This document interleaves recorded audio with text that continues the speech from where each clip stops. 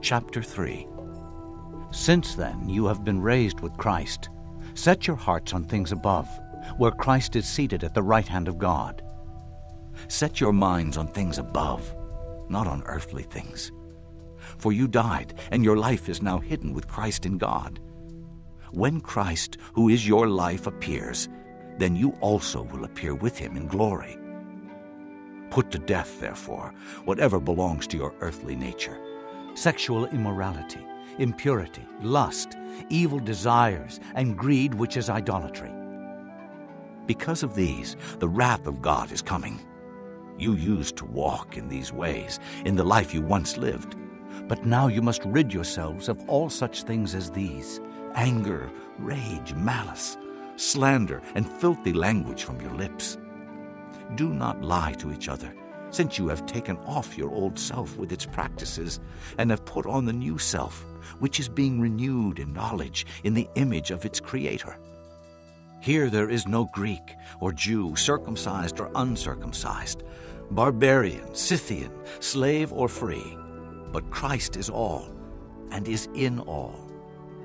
Therefore, as God's chosen people, holy and dearly loved, clothe yourselves with compassion, kindness, humility, gentleness, and patience.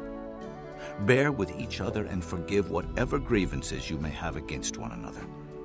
Forgive as the Lord forgave you, and over all these virtues put on love, which binds them all together in perfect unity. Let the peace of Christ rule in your hearts, since as members of one body you are called to peace, and be thankful.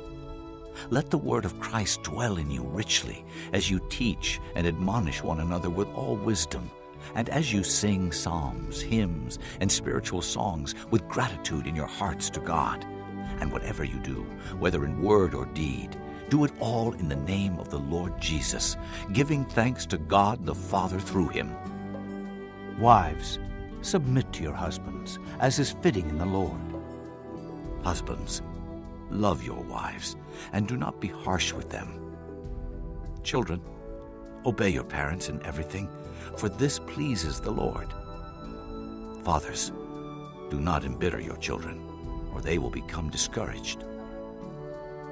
Slaves, obey your earthly masters in everything, and do it not only when their eye is on you and to win their favor, but with sincerity of heart and reverence for the Lord. Whatever you do, work at it with all your heart, as working for the Lord, not for men, since you know that you will receive an inheritance from the Lord as a reward. It is the Lord Christ you are serving. Anyone who does wrong will be repaid for his wrong, and there is no favoritism.